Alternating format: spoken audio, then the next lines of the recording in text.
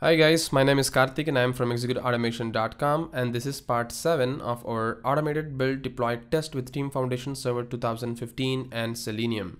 So in this part we'll be talking about deploying application and Selenium framework from Team Foundation Server 2015 in a remote machine. So before watching this part, I would request you to watch part 6, since in that part we deployed application and Selenium framework from Team Foundation Server 2015 in a local machine, and this video is going to be a continuation of that video. So this video series is a part of our ALM with Team Foundation Server video series. Alright, so let's get started. So for that, I'm going to flip to Team Foundation Server.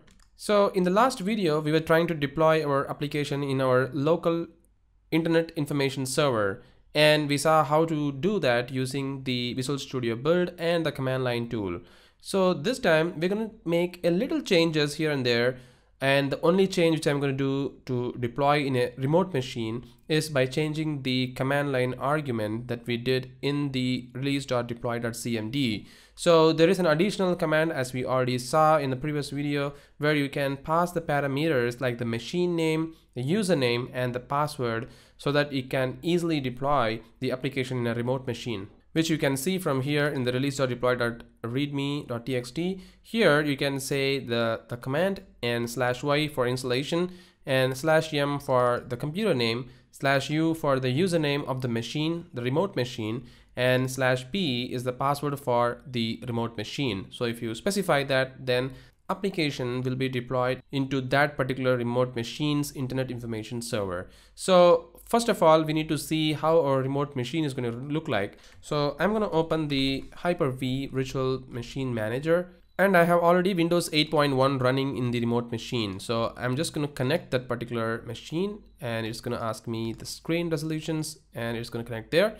And I'm going to sign in as an administrator this time, because administrator have all the privileges to install the test agents and all those stuffs, so which we'll be discussing in upcoming videos. So I'm going to log in as an administrator this time.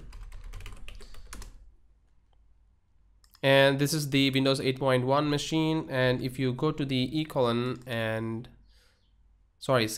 and if you go there to the inetpub www root, you can see there is an applications configurations file as well as the application's actual files, which is required for making your application up and running. So what I'm going to do is I'm going to deploy the files from a remote machine to this machine. So in this case, the remote machine is going to be our Server 2012 R2, which is our host machine, and this is our guest machine. So what I'm going to do, I'm just going to delete all the files.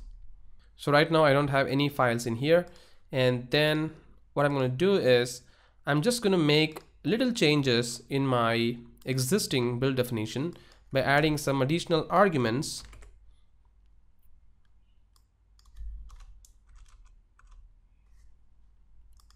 Right? And then I have added the machine name, the username, and the password there. And I'm just going to save this build definition, and I'm going to say enable remote deployment. And I'm going to hit OK. I'm just going to queue the build. So I'm going to hit OK.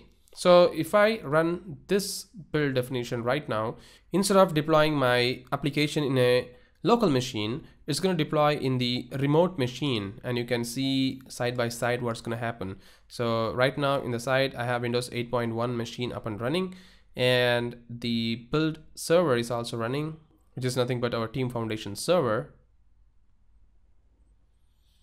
Alright, now you can see that the files is starting to copy there. So all the files from my Team Foundation server is being copied to my remote machine, which is nothing but my Windows 8.1 machine, and the build got succeeded. And now if you open your application in this machine, you can see that the machine will just open like how you open in your Windows Server 2012 R2 machine as well. So I'm just going to navigate to the local host, and you can see that my application will open in this machine.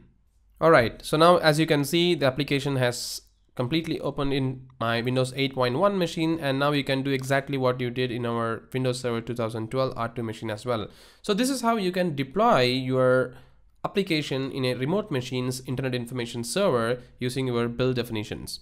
So that's it guys. Thank you very much for watching this video, and have a great day.